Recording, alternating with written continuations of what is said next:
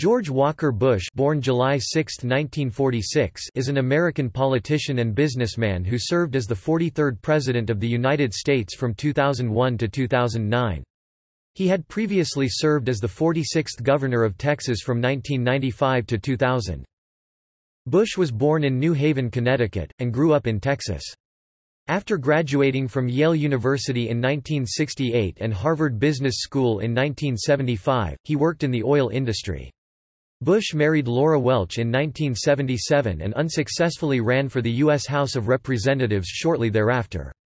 He later co-owned the Texas Rangers baseball team before defeating Ann Richards in the 1994 Texas gubernatorial election. Bush was elected President of the United States in 2000 when he defeated Democratic incumbent Vice President Al Gore after a close and controversial win that involved a stopped recount in Florida. He became the fourth person to be elected president while receiving fewer popular votes than his opponent. Bush is a member of a prominent political family and is the eldest son of Barbara and George H. W. Bush, the 41st President of the United States. He is only the second president to assume the nation's highest office after his father, following the footsteps of John Adams and his son, John Quincy Adams. His brother, Jeb Bush, a former governor of Florida, was a candidate for the Republican presidential nomination in the 2016 presidential election. His paternal grandfather, Prescott Bush, was a U.S. Senator from Connecticut. The September 11 terrorist attacks occurred 8 months into Bush's first term. Bush responded with what became known as the Bush Doctrine, launching a «war on terror», an international military campaign that included the war in Afghanistan in 2001 and the Iraq War in 2003. He signed into law broad tax cuts, the Patriot Act, the No Child Left Behind Act, the Partial Birth Abortion Ban Act, Medicare prescription drug benefits for seniors, and funding for the AIDS relief program known as PEPFAR. His tenure included national debates on immigration, Social Security, electronic surveillance, and torture.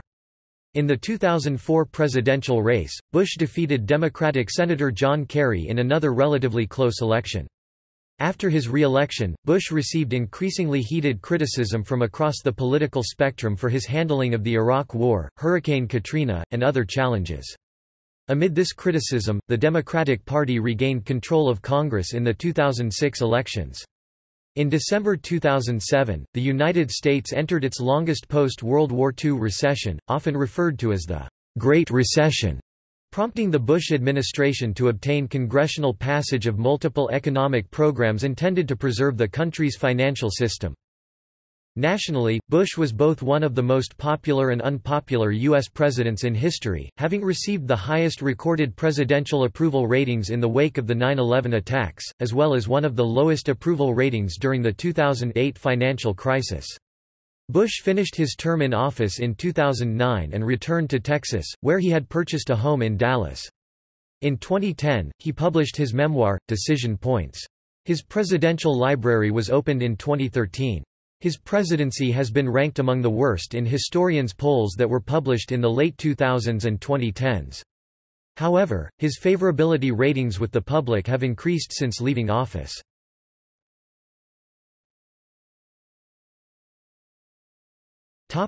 Early life and career. George Walker Bush was born on July 6, 1946, at Yale New Haven Hospital in New Haven, Connecticut, while his father was a student at Yale. He was the first child of George Herbert Walker Bush and his wife, Barbara Pierce. He was raised in Midland and Houston, Texas, with 4 siblings, Jeb, Neil, Marvin and Dorothy. Another younger sister, Robin, died from leukemia at the age of 3 in 1953. His grandfather, Prescott Bush, was a U.S. Senator from Connecticut. His father was Ronald Reagan's vice president from 1981 to 1989 and the 41st U.S. president from 1989 to 1993. Bush has English and some German ancestry, along with more distant Dutch, Welsh, Irish, French, and Scottish roots.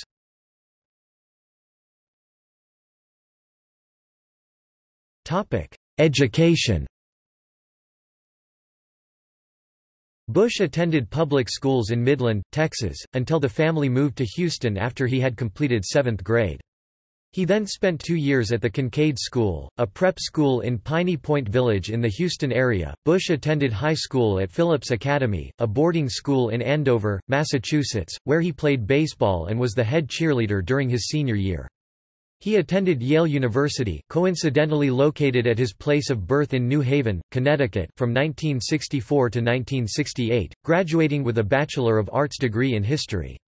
During this time, he was a cheerleader and a member of the Delta Kappa Epsilon, serving as the president of the fraternity during his senior year. Bush became a member of the Skull and Bones Society as a senior. Bush was a rugby union player and was on Yale's first 15. He characterized himself as an average student. His GPA during his first 3 years at Yale was 77, and he had a similar average under a non-numeric rating system in his final year. In the fall of 1973, Bush entered Harvard Business School. He graduated in 1975 with an MBA degree. He is the only U.S. president to have earned an MBA.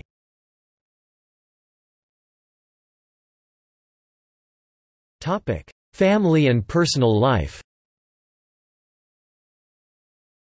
Bush was initially engaged to Catherine Lee Wolfman in 1967, but the engagement eventually fizzled out. Bush and Wolfman remained on good terms after the end of the relationship. While Bush was at a backyard barbecue in 1977, friends introduced him to Laura Welch, a schoolteacher and librarian. After a 3-month courtship, she accepted his marriage proposal and they wed on November 5 of that year. The couple settled in Midland, Texas. Bush left his family's Episcopal Church to join his wife's United Methodist Church. On November 25, 1981, Laura Bush gave birth to fraternal twin daughters, Barbara and Jenna. Through his maternal side, he is a sixth cousin 4 times removed of British Prime Minister Winston Churchill.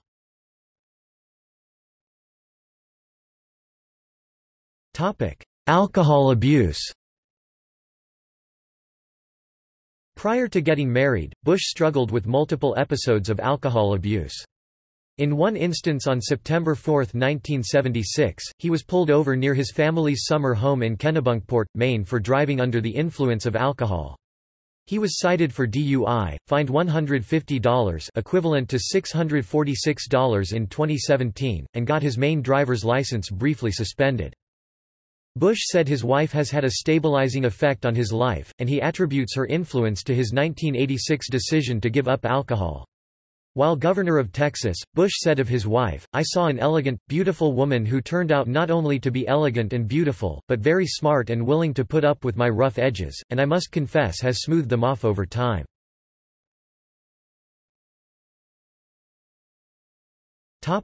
Hobbies. Bush has been an avid reader throughout his adult life, preferring biographies and histories. During his time as president, Bush read the Bible daily. He also read 14 Lincoln biographies, and during the last 3 years of his presidency, he reportedly read 186 books. Walt Harrington, a journalist, recalled seeing books by John Fowles, F. Scott Fitzgerald, James Joyce, and Gore Vidal lying about, as well as biographies of Willa Cather and Queen Victoria, in his home when Bush was a Texas oilman. Other activities include cigar smoking and golf. Since leaving the White House, Bush has also taken up oil painting.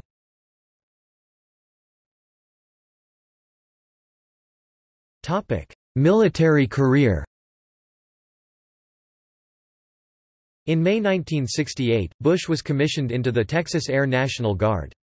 After 2 years of training in active duty service, he was assigned to Houston, flying Convair F-102s with the 147th Reconnaissance Wing out of the Ellington Field Joint Reserve Base.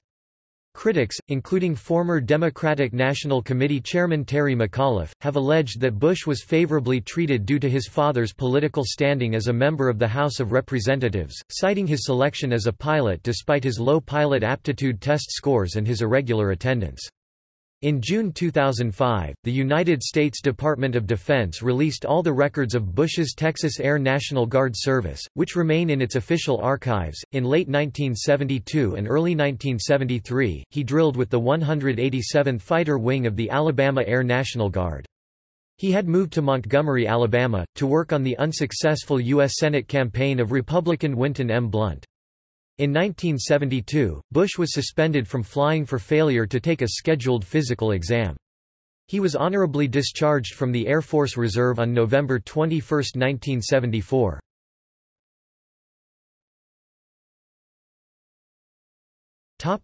Business career. In 1977, Bush established Arbusto Energy, a small oil exploration company, although it did not begin operations until the following year. He later changed the name to Bush Exploration. In 1984, his company merged with the larger Spectrum 7, and Bush became chairman.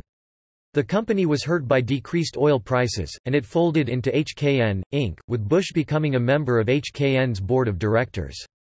Questions of possible insider trading involving HKN arose, but a Securities and Exchange Commission (SEC) investigation concluded that the information Bush had at the time of his stock sale was not sufficient to constitute insider trading. In April 1989, Bush arranged for a group of investors to purchase a controlling interest in the Texas Rangers baseball franchise for $89 million and invested $500,000 himself to start. He then served as managing general partner for 5 years. He actively led the team's projects and regularly attended its games, often choosing to sit in the open stands with fans.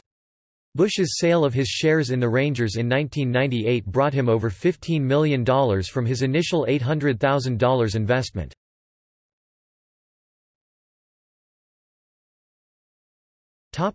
Early political involvement.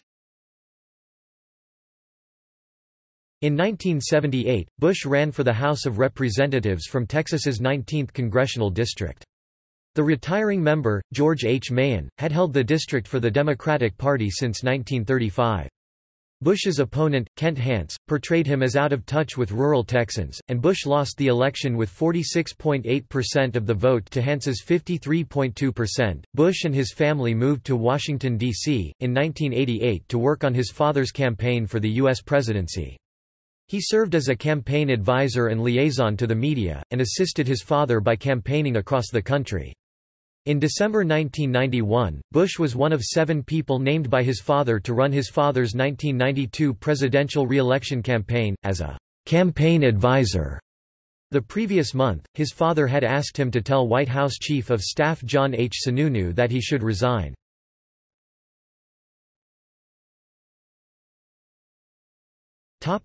Governor of Texas 1995 to 2000. Bush declared his candidacy for the 1994 Texas gubernatorial election at the same time that his brother Jeb sought the governorship of Florida. His campaign focused on 4 themes: welfare reform, tort reform, crime reduction, and education improvement. Bush's campaign advisors were Karen Hughes, Joel Baugh, and Karl Rove. After easily winning the Republican primary, Bush faced popular Democratic incumbent Governor Ann Richards. In the course of the campaign, Bush pledged to sign a bill allowing Texans to obtain permits to carry concealed weapons. Richards had vetoed the bill, but Bush signed it into law after he became governor. According to The Atlantic Monthly, the race featured a rumor that she was a lesbian, along with a rare instance of such a tactics making it into the public record, when a regional chairman of the Bush campaign allowed himself, perhaps inadvertently, to be quoted criticizing Richards for appointing avowed homosexual activists to state jobs. The Atlantic, and others, connected the lesbian rumor to Karl Rove, but Rove denied being involved. Bush won the general election with 53.5% against Richards' 45.9%. Bush used a budget surplus to push through Texas's largest tax cut, $2 billion. He extended government funding for organizations providing education of the dangers of alcohol and drug use and abuse, and helping to reduce domestic violence.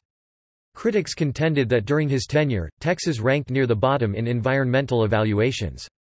Supporters pointed to his efforts to raise the salaries of teachers and improve educational test scores. In 1999, Bush signed a law that required electric retailers to buy a certain amount of energy from renewable sources (RPS), which helped Texas eventually become the leading producer of wind-powered electricity in the U.S. In 1998, Bush won re-election with a record 69% of the vote.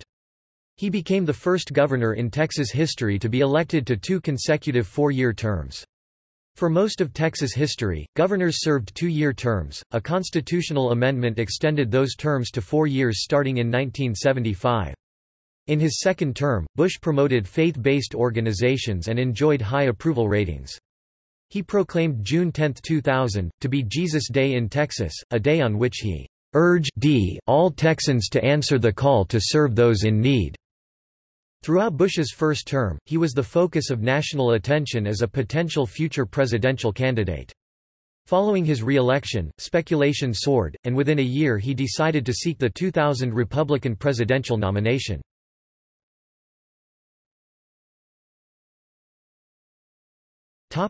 Presidential campaigns.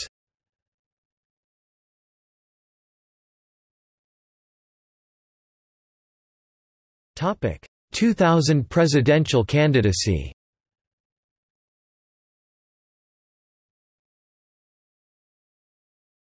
Topic: Primary.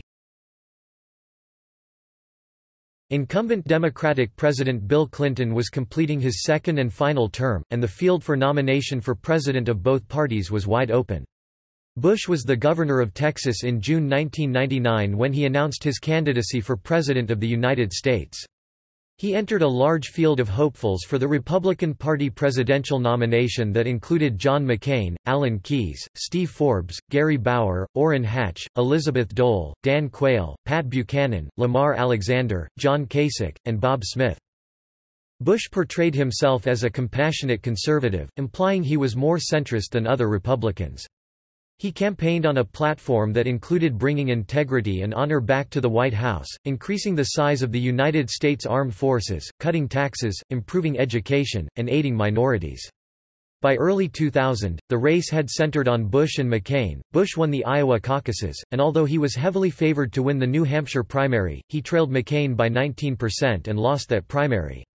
Despite this, Bush regained momentum, and according to political observers, he effectively became the front-runner after the South Carolina primary—which according to the Boston Globe—made history for his campaign's negativity. The New York Times described it as a smear campaign.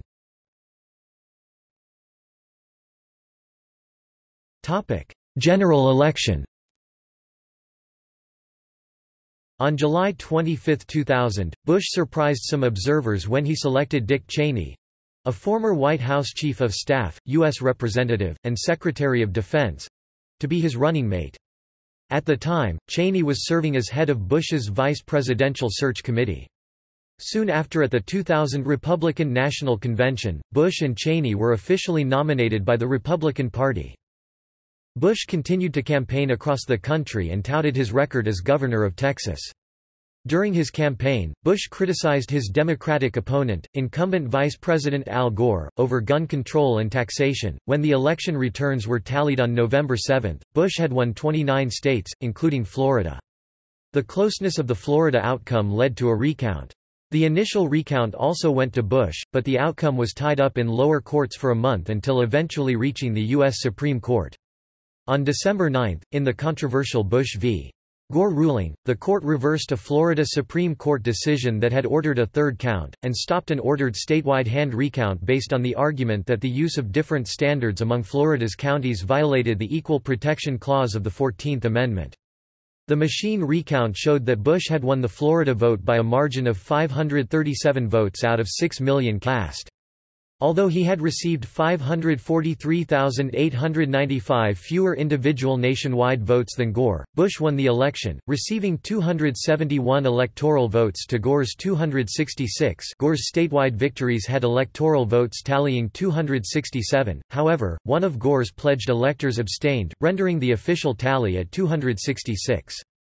Bush was the first person to win an American presidential election with fewer popular votes than another candidate since Benjamin Harrison in 1888.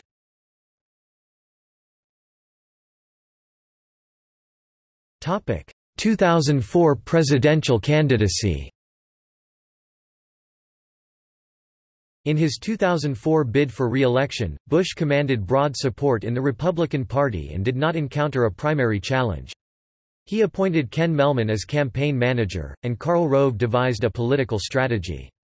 Bush and the Republican platform emphasized a strong commitment to the wars in Iraq and Afghanistan, support for the USA Patriot Act, a renewed shift in policy for constitutional amendments banning abortion and same-sex marriage, reforming Social Security to create private investment accounts, creation of an ownership society, and opposing mandatory carbon emissions controls. Bush also called for the implementation of a guest worker program for immigrants, which was criticized by conservatives. The Bush campaign advertised across the U.S. against Democratic candidates, including Bush's emerging opponent, Massachusetts Senator John Kerry. Kerry and other Democrats attacked Bush on the Iraq War, and accused him of failing to stimulate the economy and job growth. The Bush campaign portrayed Kerry as a staunch liberal who would raise taxes and increase the size of government. The Bush campaign continuously criticized Kerry's seemingly contradictory statements on the war in Iraq, and argued that Kerry lacked the decisiveness and vision necessary for success in the war on terror. In the election, Bush carried 31 of 50 states, receiving a total of 286 electoral votes. He won an absolute majority of the popular vote, 50.7% to his opponent's 48.3%. Bush's father George H.W. Bush was the previous president who won an absolute majority of the popular vote. He accomplished that feat in the 1988 election. Additionally, it was the first time since Herbert Hoover's election in 1928 that a Republican president was elected alongside re-elected Republican majorities in both houses of Congress.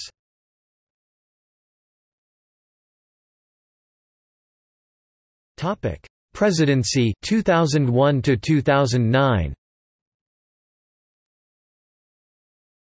Bush had originally outlined an ambitious domestic agenda, but his priorities were significantly altered following the September 11 attacks. Wars were waged in Afghanistan and Iraq, and there were significant domestic debates regarding immigration, health care, social security, economic policy, and treatment of terrorist detainees. Over an 8-year period, Bush's once high approval ratings steadily declined, while his disapproval numbers increased significantly. In 2007, the United States entered the longest post-World War II recession.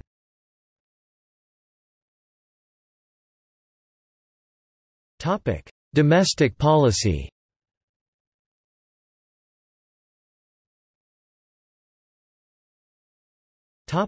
Economic policy. Bush took office during a period of economic recession in the wake of the bursting of the dot-com bubble. The terrorist attacks also impacted the economy. His administration increased federal government spending from $1.789 trillion to $2.983 trillion 60%, while revenues increased from $2.025 trillion to $2.524 trillion from 2000 to 2008. Individual income tax revenues increased by 14%, corporate tax revenues by 50%, customs and duties by 40%. Discretionary defense spending was increased by 107%, discretionary domestic spending by 62%, Medicare spending by 131%, Social Security by 51%, and income security spending by 130%. Cyclically adjusted, revenues rose by 35% and spending by 65%.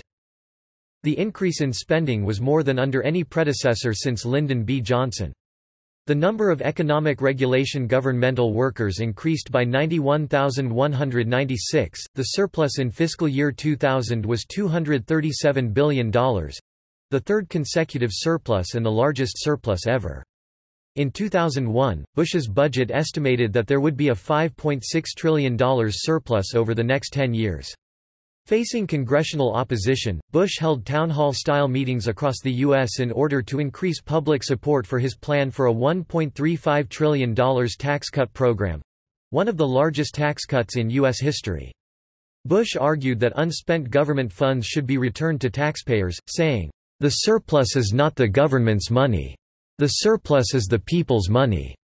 Federal Reserve Chairman Alan Greenspan warned of a recession, and Bush stated that a tax cut would stimulate the economy and create jobs.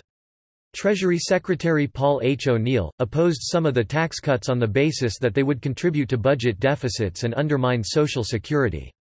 O'Neill disputes the claim, made in Bush's book Decision Points, that he never openly disagreed with him on planned tax cuts. By 2003, the economy showed signs of improvement, though job growth remained stagnant. Another tax cut program was passed that year. During the 2001 to 2008 years, GDP grew at an average annual rate of 2.125%, less than for past business cycles. Bush entered office with the Dow Jones Industrial Average at 10,587, and the average peaked in October 2007 at over 14,000. When Bush left office, the average was at 7,949, one of the lowest levels of his presidency. Only 4 other U.S. presidents have left office with the stock market lower than when they began. Unemployment originally rose from 4.2% in January 2001 to 6.3% in June 2003, but subsequently dropped to 4.5% as of July 2007. Adjusted for inflation, median household income dropped by $1,175 between 2000 and 2007, while Professor Ken Homa of Georgetown University has noted that, "median real after-tax household income went up 2%." The poverty rate increased from 11.3% in 2000 to 12.3% in 2006 after peaking at 12.7% in 2004. By October 2008, due to increases in spending, the national debt had risen to $11.3 trillion, an increase of over 100% from 2000 when the debt was only $5.6 trillion. Most debt was accumulated as a result of what became known as the Bush tax cuts and increased national security spending. In March 2006, then-Senator Barack Obama said when he voted against raising the debt ceiling, "The fact that we are here today to debate raising America's debt limit is a sign of leadership failure." By the end of Bush's presidency, unemployment climbed to 7.2%. In December 2007, the United States entered the longest post-World War II recession, which included a housing market correction, a subprime mortgage crisis, soaring oil prices, and a declining dollar value. In February, 63,000 jobs were lost, a 5-year record. To aid with the situation, Bush signed a $170 billion economic stimulus package which was intended to improve the economic situation by sending tax rebate checks to many Americans and providing tax breaks for struggling businesses. The Bush administration pushed for significantly increased regulation of Fannie Mae and Freddie Mac in 2003, and after 2 years, the regulations passed the House but died in the Senate. Many Republican senators, as well as influential members of the Bush administration, feared that the agency created by these regulations would merely be mimicking the private sector's risky practices.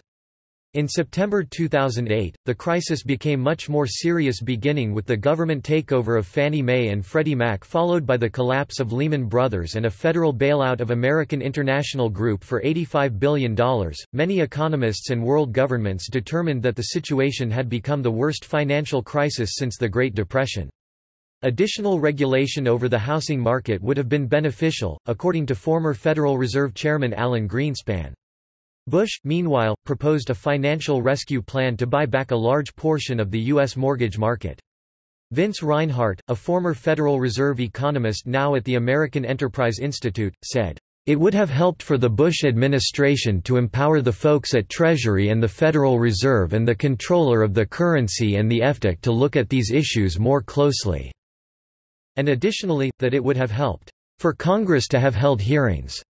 In November 2008, over 500,000 jobs were lost, which marked the largest loss of jobs in the United States in 34 years. The Bureau of Labor Statistics reported that in the last 4 months of 2008, 1.9 million jobs were lost. By the end of 2008, the U.S. had lost a total of 2.6 million jobs.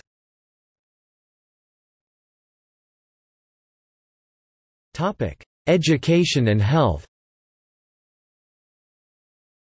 Bush undertook a number of educational agendas, such as increasing the funding for the National Science Foundation and National Institutes of Health in his first years of office, and creating education programs to strengthen the grounding in science and mathematics for American high school students. Funding for the NIH was cut in 2006, the first such cut in 36 years, due to rising inflation. One of the administration's early major initiatives was the No Child Left Behind Act, which aimed to measure and close the gap between rich and poor student performance, provide options to parents with students in low-performing schools, and target more federal funding to low-income schools. This landmark education initiative passed with broad bipartisan support, including that of Senator Ted Kennedy of Massachusetts. It was signed into law by Bush in early 2002. Many contend that the initiative has been successful, as cited by the fact that students in the U.S. have performed significantly better on state reading and math tests since Bush signed No Child Left Behind into law. Critics argue that it is underfunded and that NCLBA's focus on high-stakes testing and quantitative outcomes is counterproductive. After being re-elected, Bush signed into law a Medicare drug benefit program that, according to Jan Crawford, resulted in the greatest expansion in America's welfare state in 40 years. The bill's costs approached $7 trillion. In 2007, Bush opposed and vetoed State Children's Health Insurance Program (SHIP) legislation, which was added by the Democrats onto a war funding bill and passed by Congress. The SHIP legislation would have significantly expanded federally funded health care benefits and plans to children of some low-income families from about 6 million to 10 million children. It was to be funded by an increase in the cigarette tax. Bush viewed the legislation as a move towards socialized health care, and asserted that the program could benefit families making as much as $83,000 per year who did not need the help.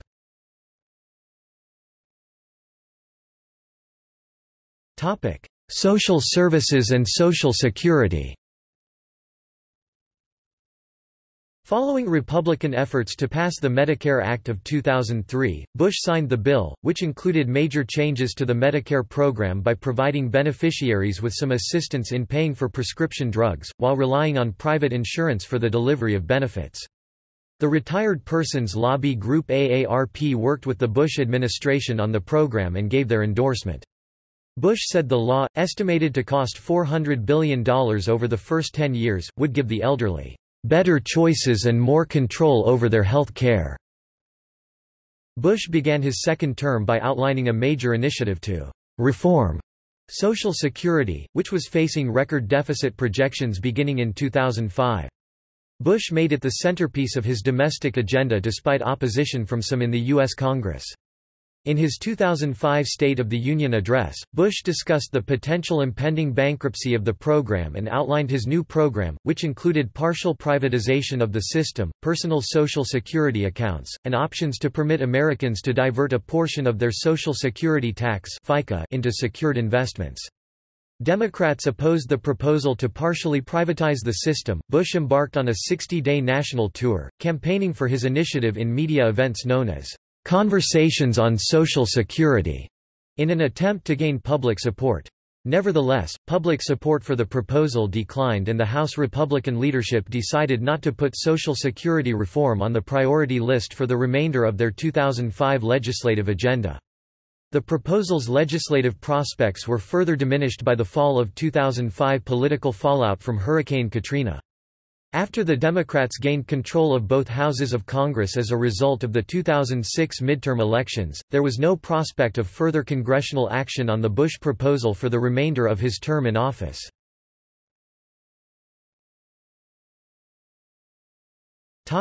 Environmental policies. Upon taking office in 2001, Bush stated his opposition to the Kyoto Protocol, an amendment to the United Nations Framework Convention on Climate Change which seeks to impose mandatory targets for reducing greenhouse gas emissions, citing that the treaty exempted 80% of the world's population and would have cost tens of billions of dollars per year. He also cited that the Senate had voted 95-0 in 1997 on a resolution expressing its disapproval of the protocol. In May 2001, Bush signed an executive order to create an interagency task force to streamline energy projects, and later signed two other executive orders to tackle environmental issues. In 2002, Bush announced the Clear Skies Act of 2003, which aimed at amending the Clean Air Act to reduce air pollution through the use of emissions trading programs.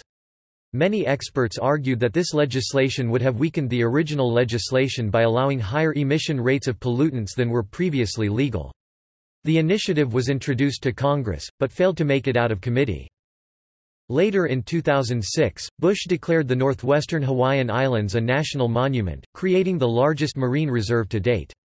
The Papahanaumokuakea Marine National Monument comprises 84 million acres (340,000 square kilometers) and is home to 7,000 species of fish, birds, and other marine animals, many of which are specific to only those islands. The move was hailed by conservationists for its foresight and leadership in protecting this incredible area. Bush has said that he believes that global warming is real and has noted that it is a serious problem, but he asserted there is a debate over whether it's man-made or naturally caused. The Bush administration's stance on global warming remained controversial in the scientific and environmental communities. Critics have alleged that the administration misinformed the public and did not do enough to reduce carbon emissions and deter global warming.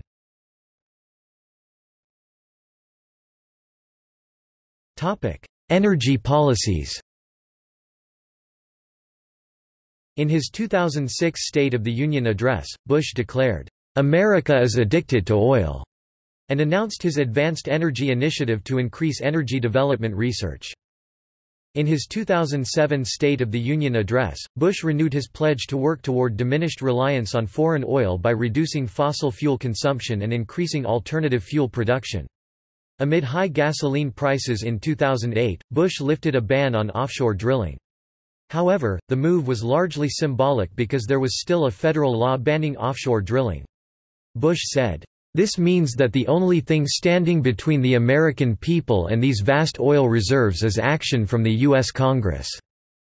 Bush had said in June 2008, "In the long run, the solution is to reduce demand for oil by promoting alternative energy technologies. My administration has worked with Congress to invest in gas-saving technologies like advanced batteries and hydrogen fuel cells. In the short run, the American economy will continue to rely largely on oil. And that means we need to increase supply, especially here at home. So my administration has repeatedly called on Congress to expand domestic oil production." In his 2008 State of the Union address, Bush announced that the U.S. would commit $2 billion over the next 3 years to a new international fund to promote clean energy technologies and fight climate change, saying, "Along with contributions from other countries, this fund will increase and accelerate the deployment of all forms of cleaner, more efficient technologies in developing nations like India and China, and help leverage substantial private sector capital by making clean energy projects more financially attractive." He also announced plans to reaffirm the United States' commitment to work with major economies, and, through the UN, to complete an international agreement that will slow, stop, and eventually reverse the growth of greenhouse gases. He stated, this agreement will be effective only if it includes commitments by every major economy and gives none a free ride.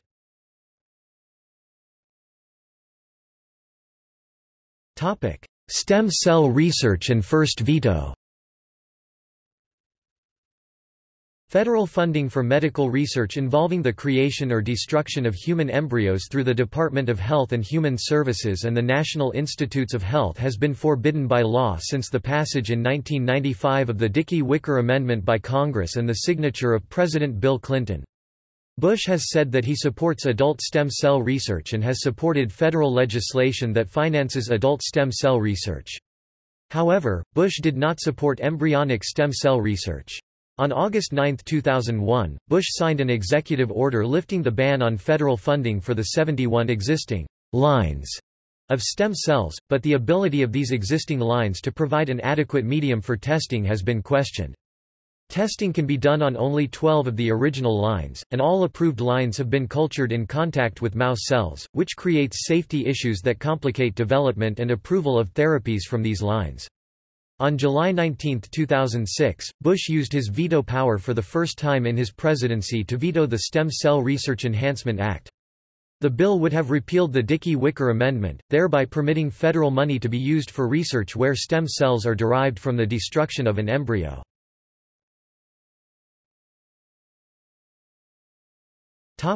Genetic nondiscrimination.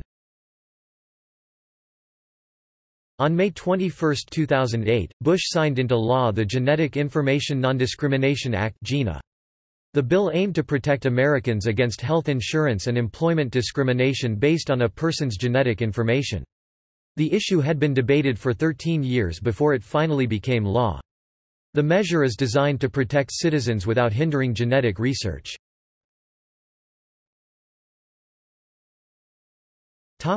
Immigration. Nearly 8 million immigrants came to the United States from 2000 to 2005, more than in any other 5-year period in the nation's history. Almost half entered illegally. In 2006, Bush urged Congress to allow more than 12 million illegal immigrants to work in the United States with the creation of a temporary guest worker program. Bush also urged Congress to provide additional funds for border security and committed to deploying 6,000 National Guard troops to the Mexico-United States border. From May to June 2007, Bush strongly supported the Comprehensive Immigration Reform Act of 2007, which was written by a bipartisan group of senators with the active participation of the Bush administration.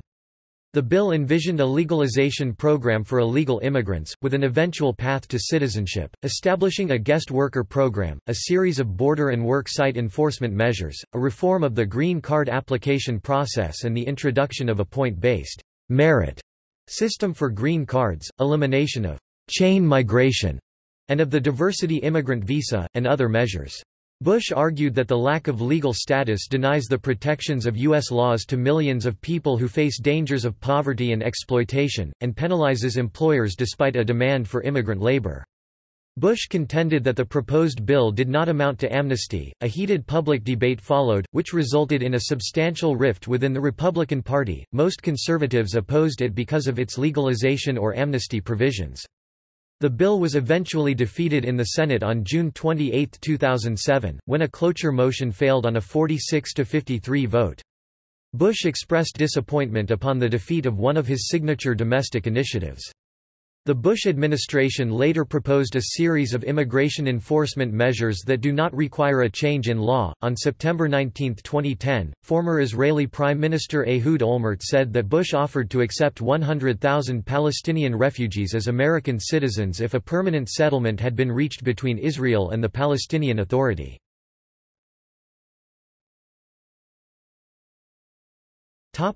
Hurricane Katrina. Hurricane Katrina struck early in Bush's second term and was one of the most damaging natural disasters in U.S. history.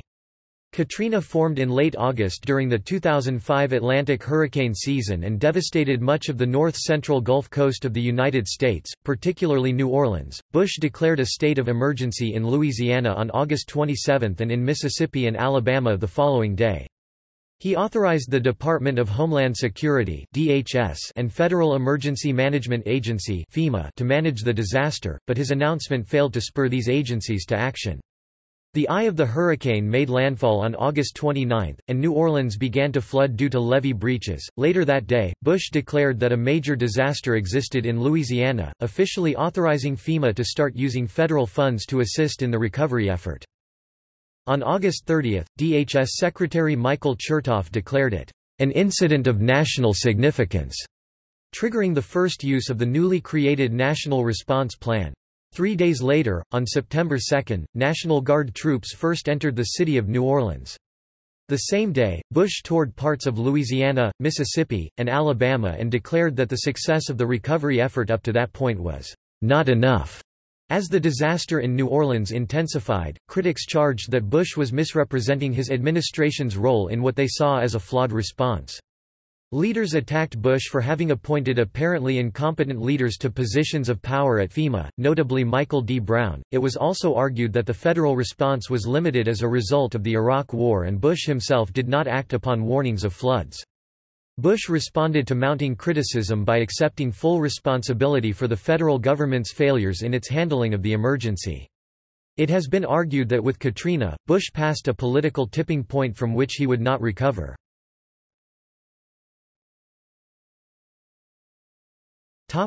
Midterm dismissal of U.S. attorneys.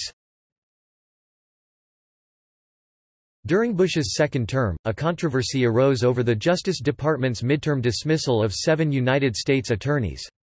The White House maintained that the U.S. attorneys were fired for poor performance. Attorney General Alberto Gonzales later resigned over the issue, along with other senior members of the Justice Department. The House Judiciary Committee issued subpoenas for advisors Harriet Miers and Josh Bolten to testify regarding this matter, but Bush directed Miers and Bolten to not comply with those subpoenas, invoking his right of executive privilege. Bush maintained that all of his advisors were protected under a broad executive privilege protection to receive candid advice. The Justice Department determined that the President's order was legal, although congressional investigations focused on whether the Justice Department and the White House were using the U.S. attorney positions for political advantage. No official findings have been released. On March 10, 2008, the Congress filed a federal lawsuit to enforce their issued subpoenas. On July 31, 2008, a United States District Court judge ruled that Bush's top advisors were not immune from congressional subpoenas. In all, 12 Justice Department officials resigned rather than testify under oath before Congress. They included Attorney General Alberto Gonzales and his Chief of Staff Kyle Sampson, Gonzales' liaison to the White House Monica Goodling, aide to the President Karl Rove, and his senior aide Sarah Taylor. In addition, legal counsel to the President Harriet Miers and Deputy Chief of Staff to the President Joshua Bolten were both found in contempt of Congress. In 2010, the Justice Department investigator concluded that though political considerations did play a part in as many as 4 of the attorney firings, the firings were inappropriately political, but not criminal. According to the prosecutors, there was insufficient evidence to pursue prosecution for any criminal offense.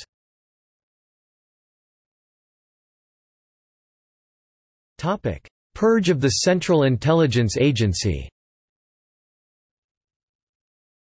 Following the resignation of CIA Director George Tenet in 2004, Bush nominated Porter Goss to head the agency.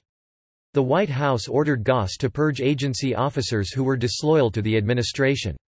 After Goss' appointment, many of the CIA's senior agents were fired or quit.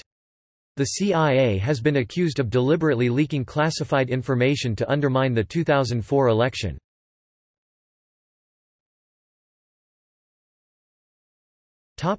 Foreign policy.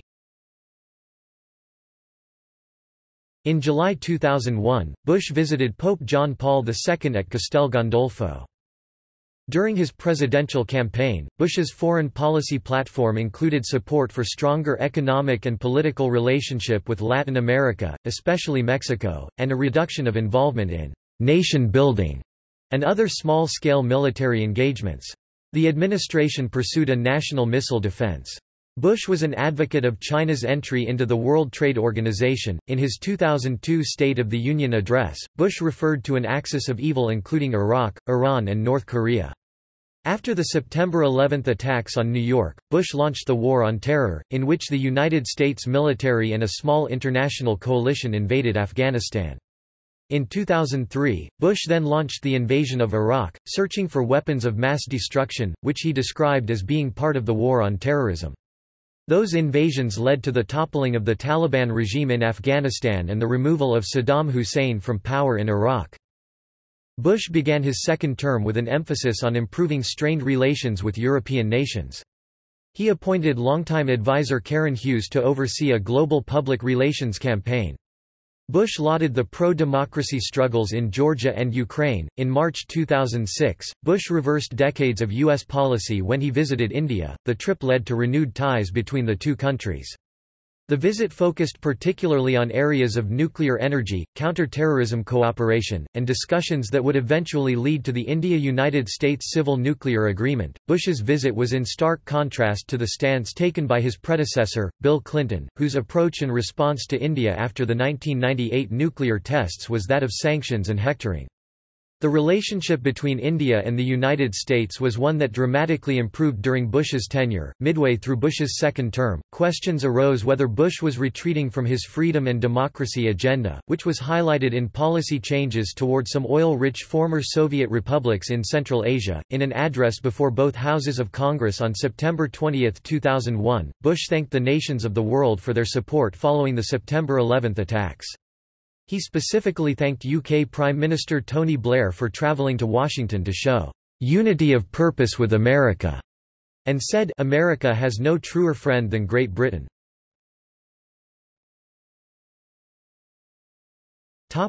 September 11 attacks. The September 11 terrorist attacks were a major turning point in Bush's presidency.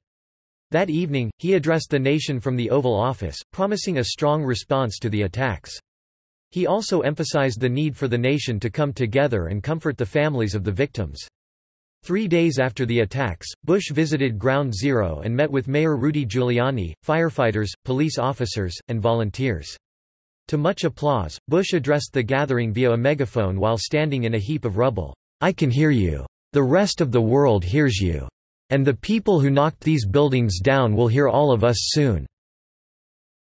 In a September 20 speech, Bush condemned Osama bin Laden and his organization al-Qaeda, and issued an ultimatum to the Taliban regime in Afghanistan, where bin Laden was operating, to "hand over the terrorists, or share in their fate."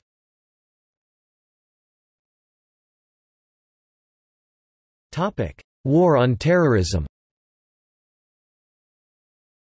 After September 11, Bush announced a global war on terror. The Afghan Taliban regime was not forthcoming with Osama bin Laden, so Bush ordered the invasion of Afghanistan to overthrow the Taliban regime. In his January 29, 2002 State of the Union address, he asserted that an axis of evil, consisting of North Korea, Iran, and Iraq was arming to threaten the peace of the world, and pose a grave and growing danger. The Bush administration asserted both a right and the intention to wage preemptive war, or preventive war. This became the basis for the Bush Doctrine, which weakened the unprecedented levels of international and domestic support for the United States which had followed the September 11 attacks. Dissent and criticism of Bush's leadership in the war on terror increased as the war in Iraq continued. In 2006, a national intelligence estimate concluded that the Iraq War had become the cause célèbre for jihadists.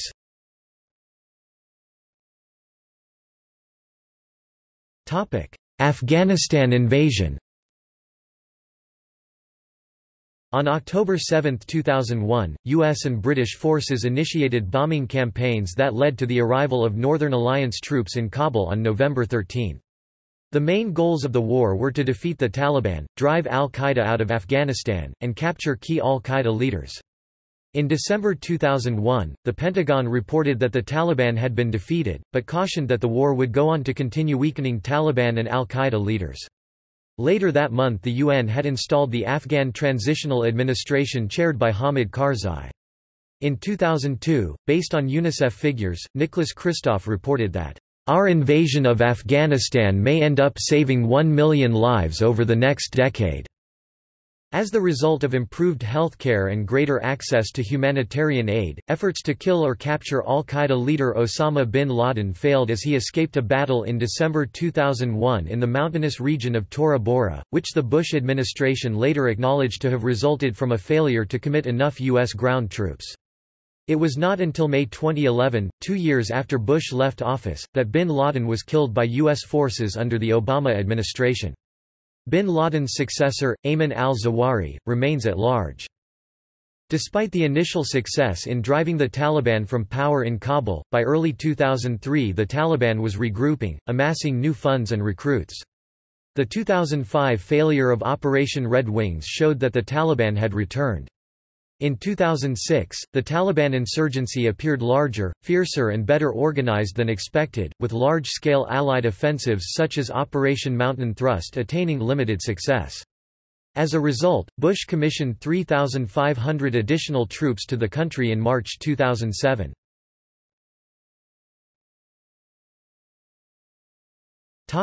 Iraq invasion.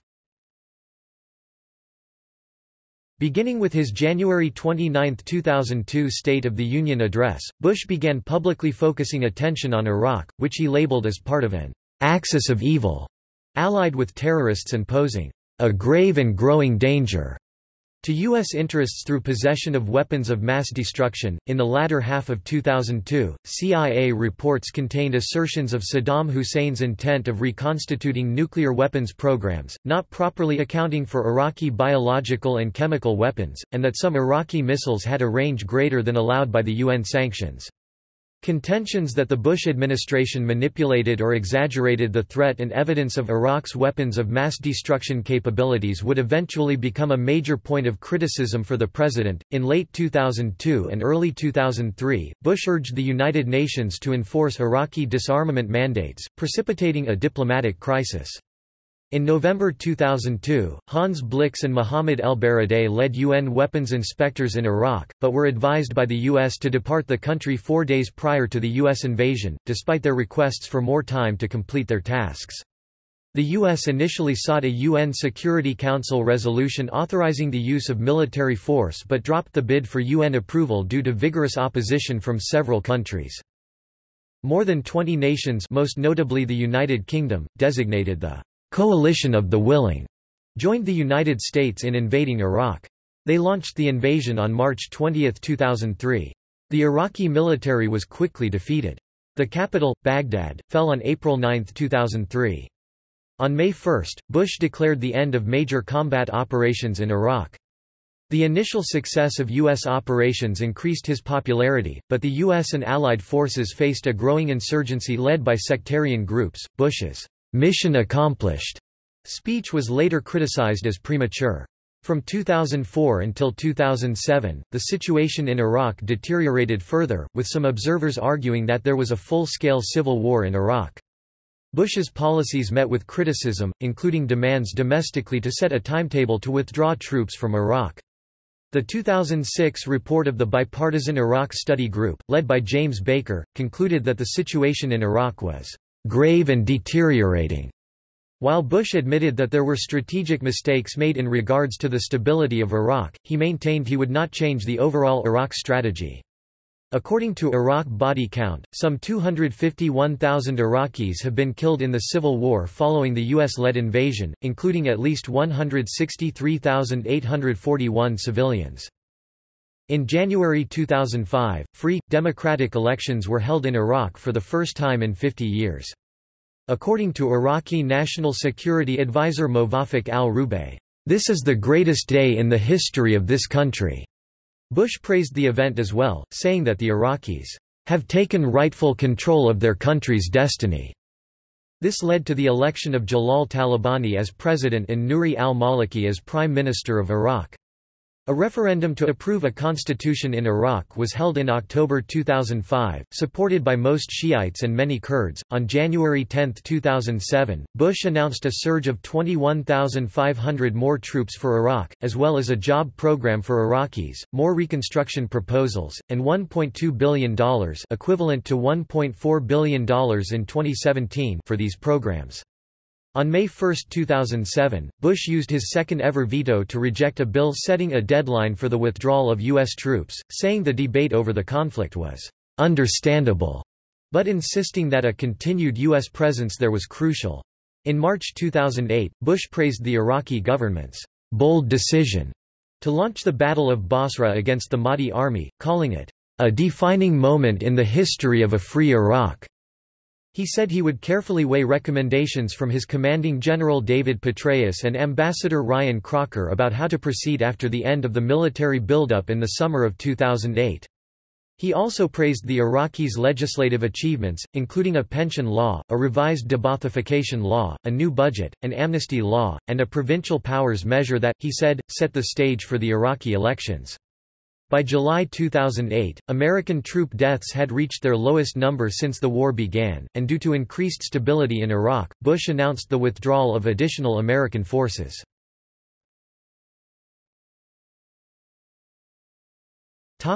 Surveillance. Following the terrorist attacks of September 11, Bush issued an executive order that authorized the president's surveillance program. The new directive allowed the National Security Agency to monitor communications between suspected terrorists outside the U.S. and parties within the U.S. without obtaining a warrant, which previously had been required by the Foreign Intelligence Surveillance Act. As of 2009, the other provisions of the program remained highly classified. Once the Department of Justice Office of Legal Counsel questioned its original legal opinion that FISA did not apply in a time of war, the program was subsequently reauthorized by the President on the basis that the warrant requirements of FISA were implicitly superseded by the subsequent passage of the authorization for use of military force against terrorists. The program proved to be controversial. Critics of the administration and organizations such as the American Bar Association argued that it was illegal. In August 2006, a U.S. District Court judge ruled that the NSA electronic surveillance program was unconstitutional, but on July 6, 2007, that ruling was vacated by the United States Court of Appeals for the Sixth Circuit on the grounds that the plaintiffs lacked standing. On January 17, 2007, Attorney General Alberto Gonzales informed U.S. Senate leaders that the program would not be reauthorized by the President, but would be subjected to judicial oversight. Later in 2007, the NSA launched a replacement for the program, referred to as PRISM, that was subject to the oversight of the United States Foreign Intelligence Surveillance Court. This program was not publicly revealed until reports by The Washington Post and The Guardian emerged in June 2013.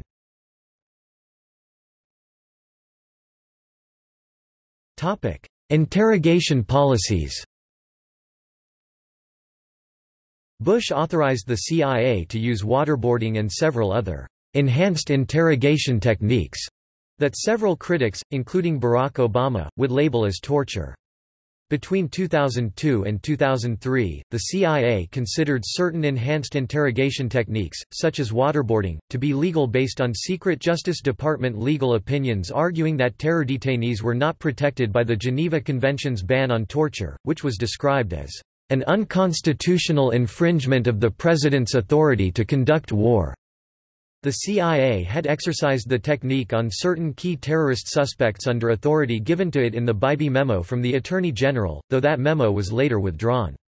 While not permitted by the U.S. Army field manuals which assert that harsh interrogation tactics elicit unreliable information, the Bush administration believed these enhanced interrogations provided critical information to preserve American lives. Critics, such as former CIA officer Bob Baer, have stated that information was suspect. You can get anyone to confess to anything if the torture's bad enough. On October 17, 2006, Bush signed the Military Commissions Act of 2006 into law. The new rule was enacted in the wake of the Supreme Court's decision in Hamdan v. Rumsfeld, 548 U.S. 557 2006, which allowed the U.S. government to prosecute unlawful enemy combatants by military commission rather than a standard trial. The law also denied the detainees access to habeas corpus and barred the torture of prisoners. The provision of the law allowed the President to determine what constitutes torture. On March 8, 2008, Bush vetoed H.R. 2082, a bill that would have expanded congressional oversight over the intelligence community and banned the use of waterboarding as well as other forms of interrogation not permitted under the United States Army Field Manual on Human Intelligence Collector Operations, saying that, "The bill Congress sent me would take away one of the most valuable tools in the war on terror." In April 2009, the ACLU sued and won release of the secret memos that had authorized the Bush administration's interrogation tactics. One memo detailed specific interrogation tactics, including a footnote that described waterboarding as torture, as well as that the form of waterboarding used by the CIA was far more intense than authorized by the Justice Department.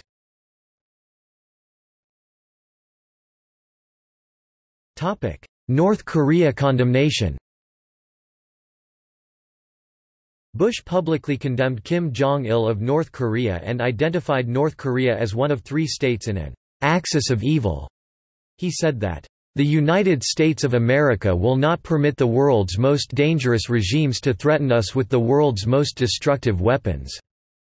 Within months, both countries had walked away from their respective commitments under the US-DPRK agreed framework of October 1994. North Korea's October 9, 2006, detonation of a nuclear device further complicated Bush's foreign policy, which centered for both terms of his presidency on preventing the terrorists and regimes who seek chemical, biological, or nuclear weapons from threatening the United States and the world. Bush condemned North Korea's position, reaffirmed his commitment to a nuclear-free Korean peninsula, and stated that transfer of nuclear weapons or material by North Korea to states or non-state entities would be considered a grave threat to the United States, for which North Korea would be held accountable. On May 7, 2007, North Korea agreed to shut down its nuclear reactors immediately pending the release of frozen funds held in a foreign bank account.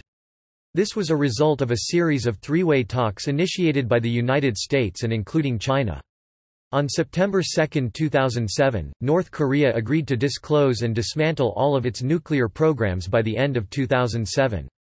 By May 2009, North Korea had restarted its nuclear program and threatened to attack South Korea. On June 22, 2010, "While South Korea prospers, the people of North Korea have suffered profoundly," he said, adding that communism had resulted in dire poverty, mass starvation, and brutal suppression. In recent years, he went on to say, the suffering has been compounded by the leader who wasted North Korea's precious few resources on personal luxuries and nuclear weapons programs.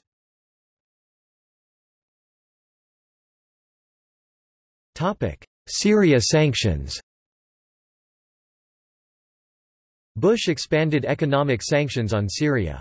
In 2003, Bush signed the Syria Accountability Act, which expanded sanctions on Syria. In early 2007, the Treasury Department, acting on a June 2005 executive order, froze American bank accounts of Syria's Higher Institute of Applied Science and Technology, Electronics Institute, and National Standards and Calibration Laboratory. Bush's order prohibits Americans from doing business with these institutions suspected of helping spread weapons of mass destruction and being supportive of terrorism. Under separate executive orders signed by Bush in 2004 and later 2007, the Treasury Department froze the assets of 2 Lebanese and 2 Syrians, accusing them of activities to undermine the legitimate political process in Lebanon.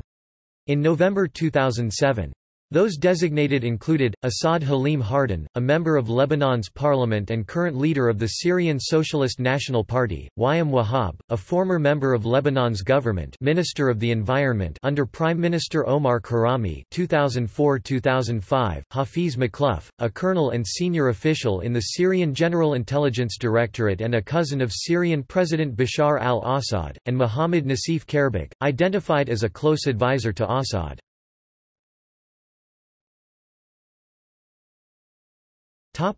Africa.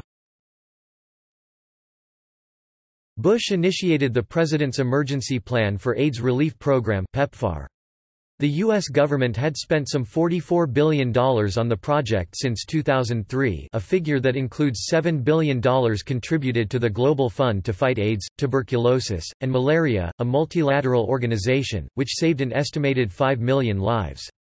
According to the New York Times correspondent Peter Baker, Bush did more to stop AIDS and more to help Africa than any president before or since.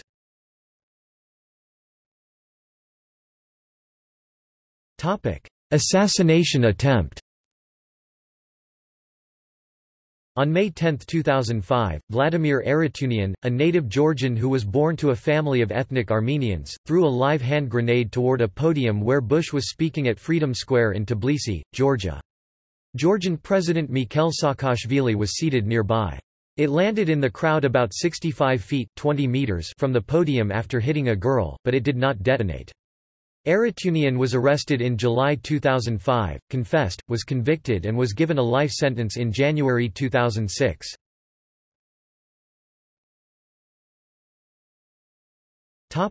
Other issues. Bush withdrew U.S. support for several international agreements, including the Anti-Ballistic Missile Treaty with Russia. He also signed the Strategic Offensive Reductions Treaty with Russia. Bush emphasized a careful approach to the conflict between Israel and the Palestinians. He denounced Palestine Liberation Organization leader Yasser Arafat for his support of violence, but sponsored dialogues between Prime Minister Ariel Sharon and Palestinian National Authority President Mahmoud Abbas. Bush supported Sharon's unilateral disengagement plan, and lauded the democratic elections held in Palestine after Arafat's death. Bush also expressed U.S. support for the defense of Taiwan following the standoff in April 2001 with the People's Republic of China over the Hainan Island incident, when an EP-3E Ares II surveillance aircraft collided with a People's Liberation Army Air Force jet, leading to the detention of U.S. personnel. From 2003 to 2004, Bush authorized U.S. military intervention in Haiti and Liberia to protect U.S. interests. Bush condemned the militia attacks Darfur and denounced the killings in Sudan as genocide. Bush said that an international peacekeeping presence was critical in Darfur, but opposed referring the situation to the International Criminal Court. In the State of the Union address in January 2003, Bush outlined a 5-year strategy for global emergency AIDS relief, the President's Emergency Plan for AIDS Relief. Bush announced $15 billion for this effort, which directly supported life-saving antiretroviral treatment for more than 3.2 million men, women and children worldwide. On June 10, 2007, Bush met with Albanian Prime Minister Sali Berisha and became the first president to visit Albania. Bush has voiced his support for the independence of Kosovo. Bush opposed South Ossetia's independence. On August 15, 2008, Bush said of Russia's invasion of the country of Georgia, "Bullying and intimidation are not acceptable ways to conduct foreign policy in the 21st century." Bush opened the 2002 Winter Olympics in Salt Lake City, Utah. Departing from previous practice, he stood among a group of U.S. athletes rather than from a ceremonial stand or box, saying, "On behalf of a proud, determined, and grateful nation, I declare open the Games of Salt Lake City, celebrating the Olympic Winter Games." In 2008, in the course of a goodwill trip to Asia, he attended the Summer Olympics in Beijing. Bush twice invoked Section 3 of the 25th Amendment, which allows a president to temporarily transfer the powers and duties of his office to the vice president, who then becomes acting president. On June 29, 2002, Bush underwent a colonoscopy and chose to invoke Section 3 of the amendment, making Vice President Dick Cheney the acting president. The medical procedure began at 7:09 a.m. EDT and ended at 7:29 a.m. EDT. Bush woke up 20 minutes later, but did not resume his presidential powers and duties until 9:24 a.m. EDT. After the president's doctor, Richard Tubb, conducted an overall examination. Tubb said he recommended the additional time to make sure the sedative had no after effects. On July 21, 2007, Bush again invoked Section 3 in response to having to undergo a colonoscopy, again making Vice President Cheney the acting president. Bush invoked Section 3 at 7:16 a.m. EDT. He reclaimed his powers at 9:21 a.m. EDT. In both cases, Bush specifically cited Section 3 when he transferred the presidential powers to the vice president and when he reclaimed those powers.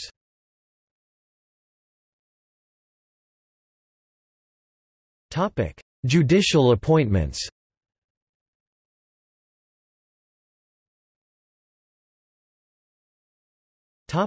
Supreme Court. Following the announcement of Supreme Court Justice Sandra Day O'Connor's retirement on July 1, 2005, Bush nominated John Roberts to succeed her. On September 5, following the death of Chief Justice William Rehnquist, this nomination was withdrawn and Bush instead nominated Roberts for Chief Justice to succeed Rehnquist. Roberts was confirmed by the Senate as the 17th Chief Justice on September 29, 2005. On October 3, 2005, Bush nominated longtime White House counsel Harriet Miers for O'Connor's position. After facing significant opposition from both parties, who found her to be ill-prepared and uninformed on the law, Miers asked that her name be withdrawn on October 27. 4 days later, on October 31, Bush nominated federal appellate judge Samuel Alito. Alito was confirmed as the 110th Supreme Court Justice on January 31, 2006.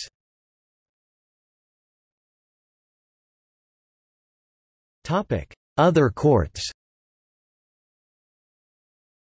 In addition to his 2 Supreme Court appointments, Bush appointed 61 judges to the United States Courts of Appeals and 261 judges to the United States District Courts.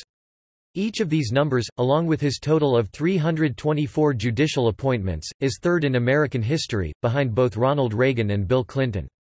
Bush experienced a number of judicial appointment controversies. Debate during one confirmation session lasted 39 stupefying hours, according to the New York Times.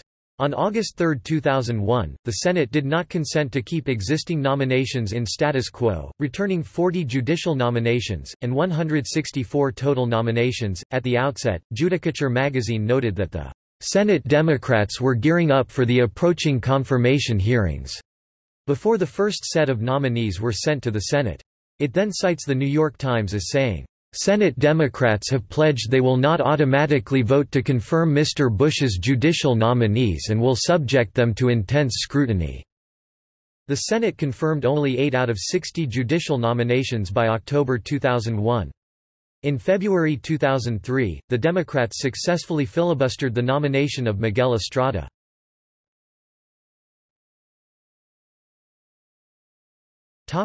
Cultural and political image.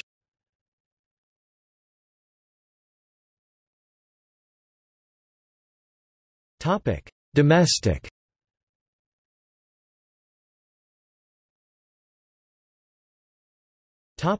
Image.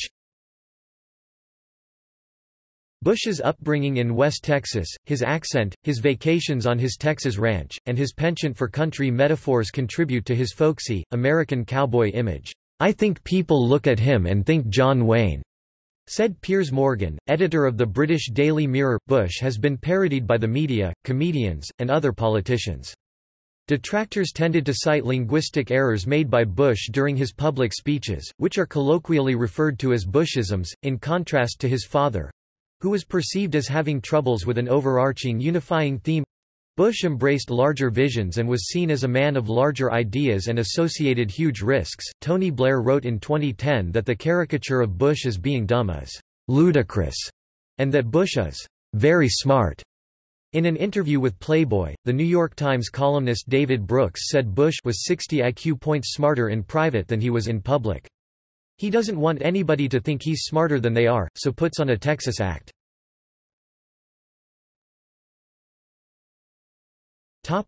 Job approval.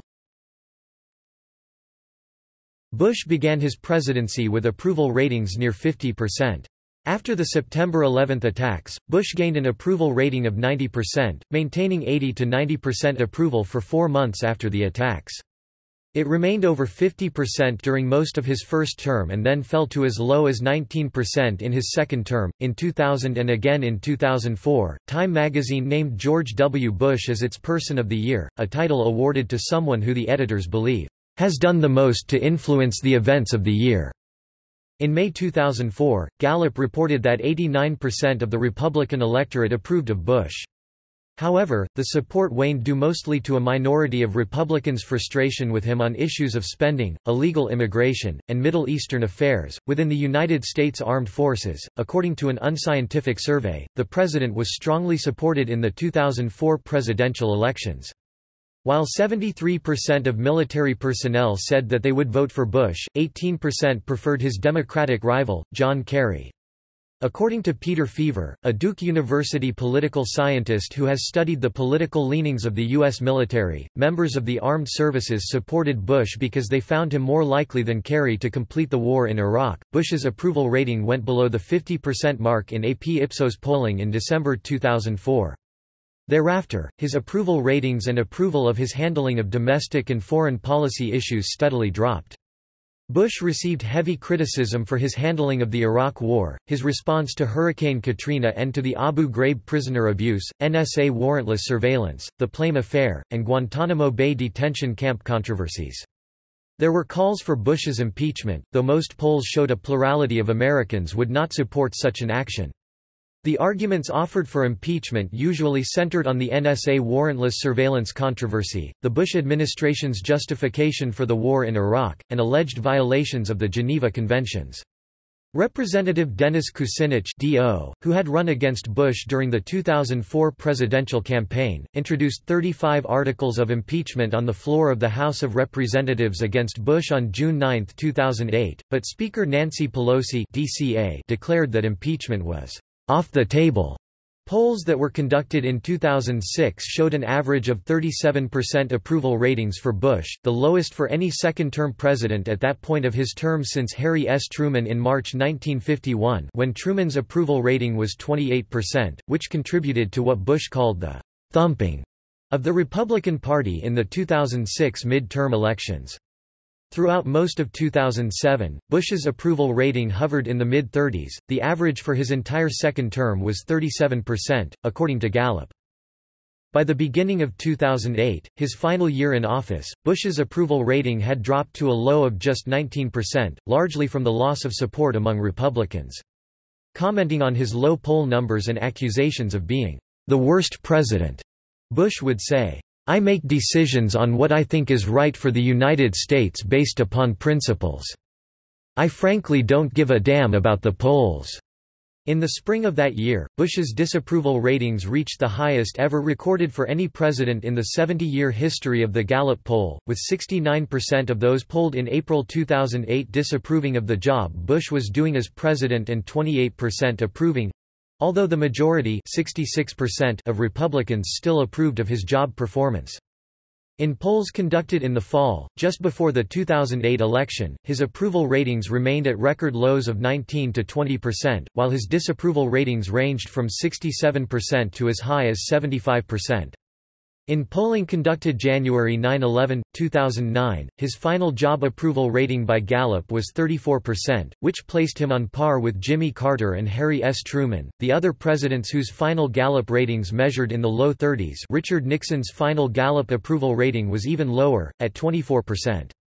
According to a CBS News, New York Times poll conducted January 11–15, 2009, Bush's final approval rating in office was 22%, the lowest in American history.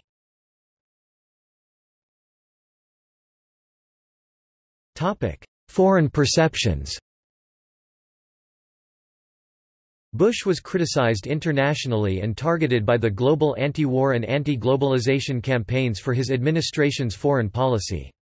Views of him within the international community—even in France, a close ally of the United States—were more negative than those of most previous American presidents in history. Bush was described as having especially close personal relationships with Tony Blair of Great Britain and Vicente Fox of Mexico, although formal relations were sometimes strained. Other leaders, such as Afghan President Hamid Karzai, Ugandan President Yoweri Museveni, Spanish Prime Minister José Luis Rodríguez Zapatero, and Venezuelan President Hugo Chávez, openly criticized the president. Later in Bush's presidency, tensions arose between him and Vladimir Putin, which led to a cooling of their relationship. In 2006, most respondents in 18 of 21 countries surveyed around the world were found to hold an unfavorable opinion of Bush. Respondents indicated that they judged his administration as negative for world security. In 2007, the Pew Global Attitudes Project reported that during the Bush presidency, attitudes towards the United States, and towards Americans, became less favorable around the world. A March 2007 survey of Arab opinion conducted by Zogby International and the University of Maryland found that Bush was the most disliked leader in the Arab world. The Pew Research Center's 2007 Global Attitudes poll found that out of 47 countries, in only 9 countries did most respondents express a lot of confidence, or some confidence, in Bush. Ethiopia, Ghana, India, Israel, Ivory Coast, Kenya, Mali, Nigeria, and Uganda. During a June 2007 visit to the predominantly Muslim Albania, Bush was greeted enthusiastically. Albania has a population of 2.8 million, has troops in both Iraq and Afghanistan, and the country's government is highly supportive of American foreign policy.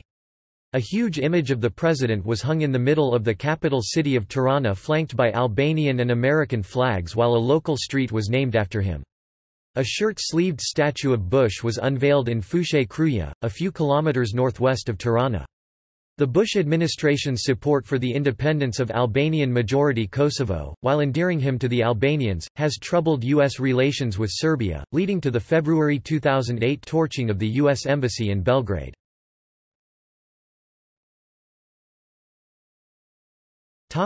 Acknowledgements and dedications. On May 7, 2005, during an official state visit to Latvia, Bush was awarded the Order of the Three Stars presented to him by President Vira Vike-Freiberga. A few places outside the United States bear Bush's name. In 2005, the Tbilisi City Council voted to rename a street in honor of the U.S. President. Previously known as Melani Drive, the street links the Georgian capital's airport with the city center and was used by Bush's motorcade during his visit 4 months earlier. A street in Tirana, formerly known as R. Ruga Puntaret e Relenges, situated directly outside the Albanian parliament, was renamed after Bush a few days before he made the first ever visit by an American president to Albania in June 2007.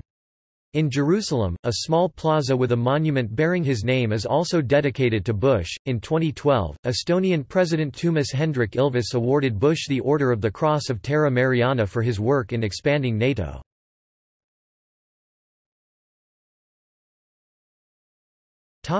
Reception. The George W. Bush presidency has been ranked among the worst in surveys of presidential scholars published in the late 2000s and 2010s. After his re-election in 2004, Bush received increasingly heated criticism from across the political spectrum for his handling of the Iraq War, Hurricane Katrina, and other challenges. Amid this criticism, the Democratic Party regained control of Congress in the 2006 elections.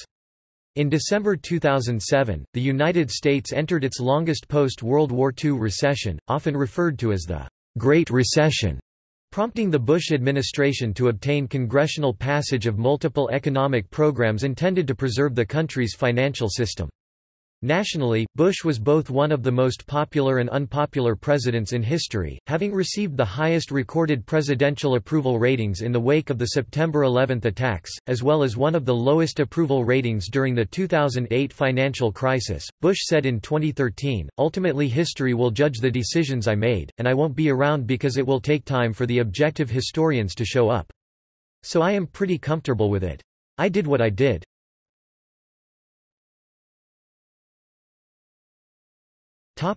Post-presidency 2009–present.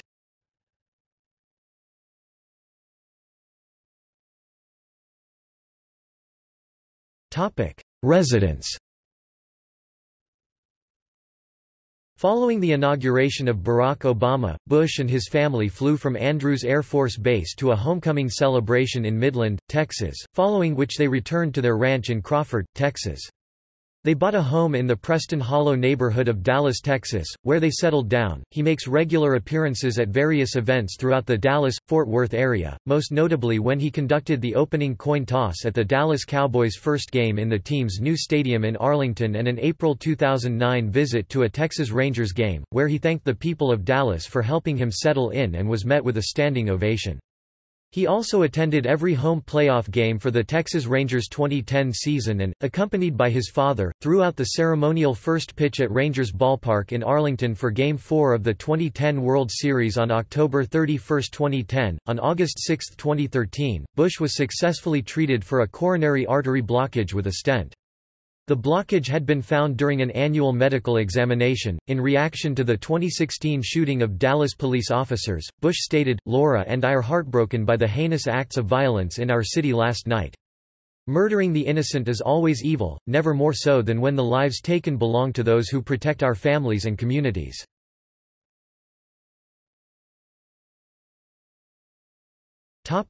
Publications and appearances.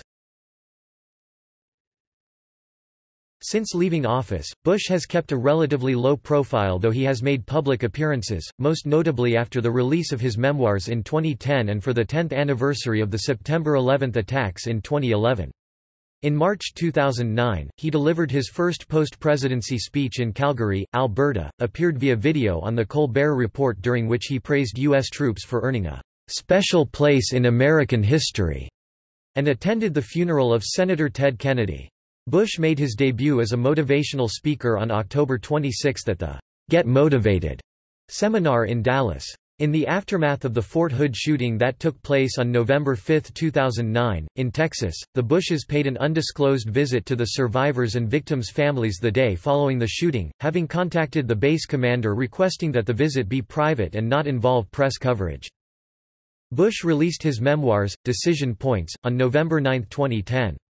During a pre-release appearance promoting the book, Bush said he considered his biggest accomplishment to be keeping the country safe amid a real danger, and his greatest failure to be his inability to secure the passage of Social Security reform.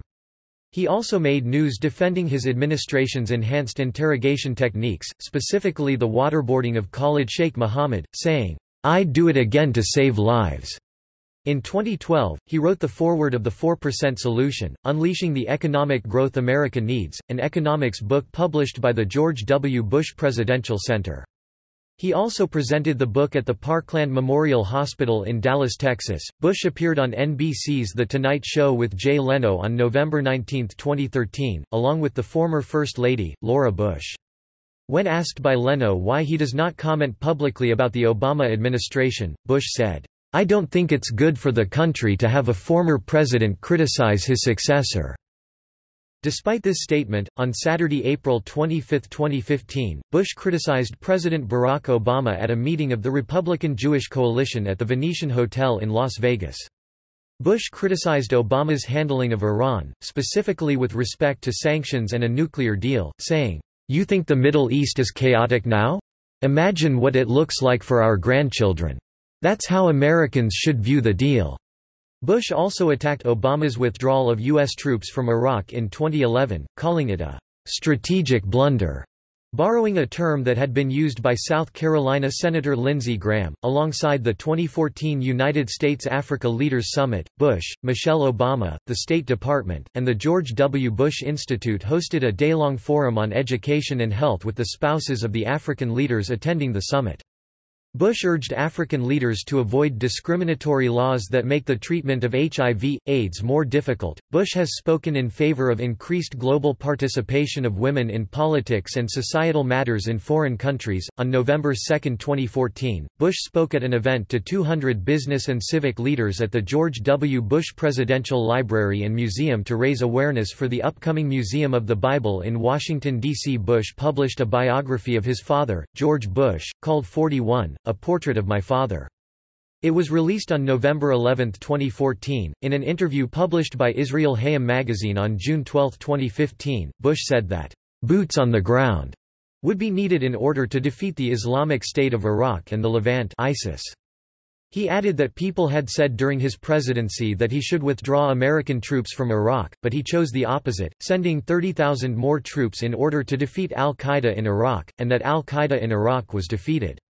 Bush was also asked about Iran but declined to answer, stating that any answer he gives would be interpreted as undermining President Barack Obama. In February 2016, George W. Bush spoke and campaigned for his brother Jeb Bush in South Carolina during a rally for the Jeb Bush presidential campaign in the 2016 Republican Party presidential primaries. While Bush endorsed the Republican Party's 2012 presidential nominee Mitt Romney, he declined to endorse the 2016 Republican nominee Donald Trump, and he did not attend the 2016 Republican National Convention, which formally nominated Trump. On the eve of Trump's nomination, it was reported that Bush had privately expressed concern about the current direction of the Republican Party and told a group of his former aides and advisors, "I'm worried that I will be the last Republican president." Bush and his wife Laura did not vote for Trump in the 2016 presidential election according to a spokesperson for the Bush family, instead choosing to leave their presidential ballots blank. After the election, Bush, his father, and his brother Jeb called Trump on the phone to congratulate him on his victory. Both he and Laura attended Trump's inauguration, and images of Bush struggling to put on a rain poncho during the ceremony became an internet meme. While leaving the event, Bush allegedly described the ceremony as some weird shit. In February 2017, Bush released a book of his own portraits of veterans called Portraits of Courage, full title, Portraits of Courage, a Commander-in-Chief's Tribute to America's Warriors. Following the white nationalist Unite the Right rally in Charlottesville, Virginia, Bush and his father released a joint statement condemning the violence and ideologies present at the rally. "America must always reject racial bigotry, antisemitism, and hatred in all forms.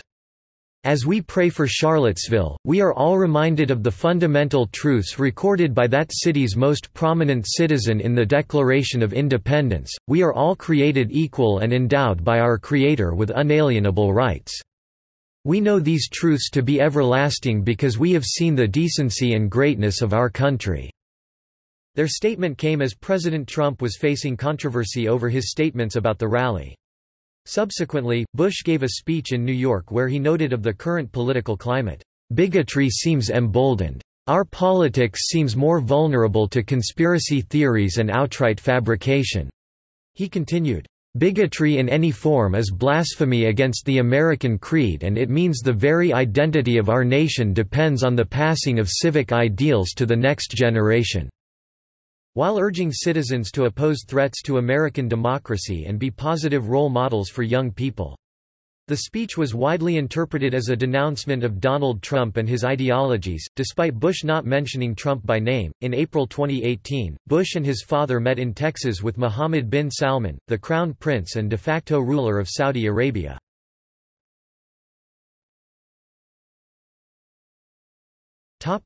Collaborations. In January 2010, at President Obama's request, Bush and Bill Clinton established the Clinton-Bush-Haiti Fund to raise contributions for relief and recovery efforts following the 2010 Haiti earthquake earlier that month. On May 2, 2011, President Obama called Bush, who was at a restaurant with his wife, to inform him that Osama bin Laden had been killed. The Bushes joined the Obamas in New York City to mark the 10th anniversary of the September 11, 2001, terrorist attacks. At the Ground Zero Memorial, Bush read a letter that President Abraham Lincoln wrote to a widow who lost 5 sons during the Civil War. On September 7, 2017, Bush partnered with former Presidents Jimmy Carter, George H. W. Bush, Bill Clinton, and Barack Obama to work with One America Appeal to help the victims of Hurricane Harvey and Hurricane Irma in the Gulf Coast and Texas communities.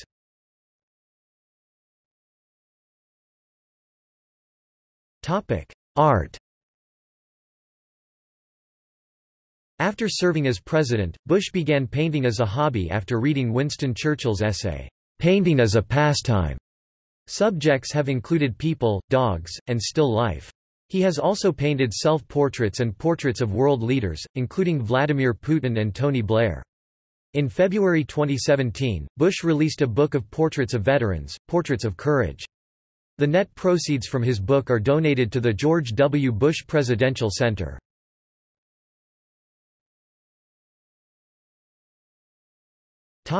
In mass culture. 2008, a biographical drama film directed by Oliver Stone, in which George W. Bush is portrayed by Josh Brolin. America Betrayed 2008, a documentary political film directed by Leslie Carday.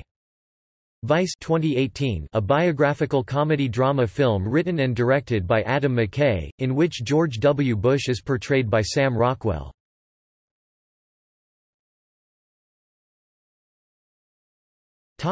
Legacy. President Bush's legacy continues to develop today. Supporters credit Bush's counter-terrorism policies with preventing another major terrorist attack from occurring in the U.S. after 9/11 and also praise individual policies such as the Medicare prescription drug benefit and the AIDS relief program known as PEPFAR.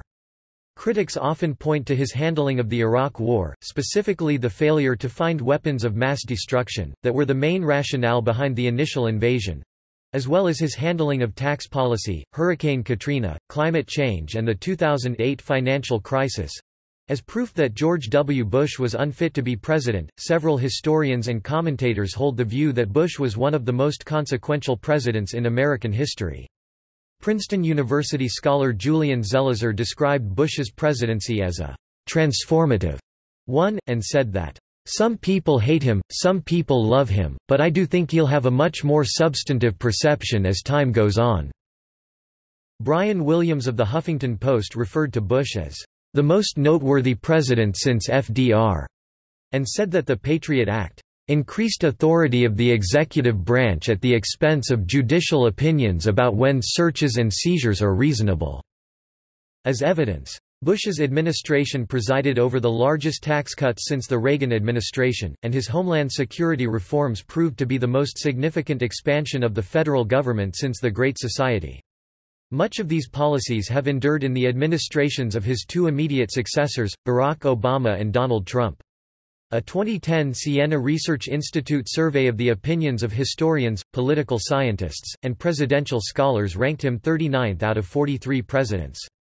The survey respondents gave President Bush low ratings on his handling of the U.S. economy, communication, ability to compromise, foreign policy accomplishments, and intelligence. Among the public, his reputation has improved somewhat since his presidency ended in 2009.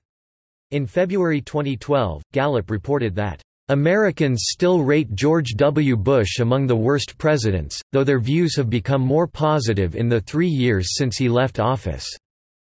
Gallup had earlier noted that Bush's favorability ratings in public opinion surveys had begun to rise a year after he had left office, from 40% in January 2009 and 35% in March 2009, to 45% in July 2010, a period during which he had remained largely out of the news. Other pollsters have noted similar trends of slight improvement in Bush's personal favorability since the end of his presidency. In April 2013, Bush's approval rating stood at 47% approval and 50% disapproval in a poll jointly conducted for The Washington Post and ABC, his highest approval rating since December 2005. Bush had achieved notable gains among seniors, non-college whites, and moderate and conservative Democrats since leaving office, although majorities disapproved of his handling of the economy 53% and the Iraq War 57%. His 47% approval rating was equal to that of President Obama's in the same polling period. A CNN poll conducted that same month found that 55% of Americans said Bush's presidency had been a failure, with opinions divided along party lines, and 43% of independents calling it a success.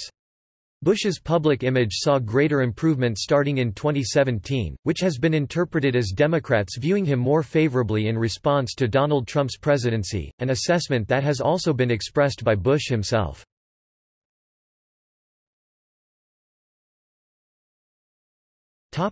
See also: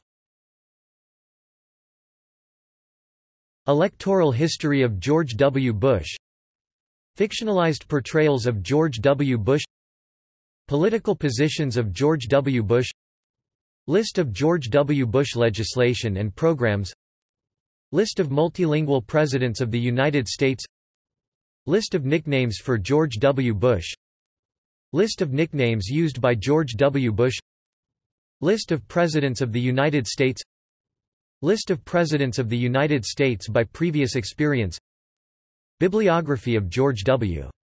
Bush.